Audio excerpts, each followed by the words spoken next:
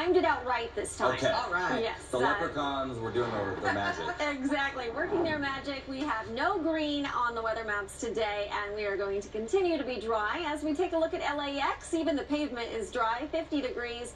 A few passing clouds this morning, but for the most part, we are mainly clear around the area. And because of that, temperatures are a few degrees less. Downtown LA, 48 degrees this morning. Out into the Inland Empire, we are at 45 in Ontario. Lancaster, the cool spot there at 37. So today, watching for a few passing clouds, but a bit more sunshine than what we have been seeing recently. And get this, highs will actually be into the 70s in the valleys. Meanwhile, we'll be close to that here for the LA and OC metro areas. The basin's around 67.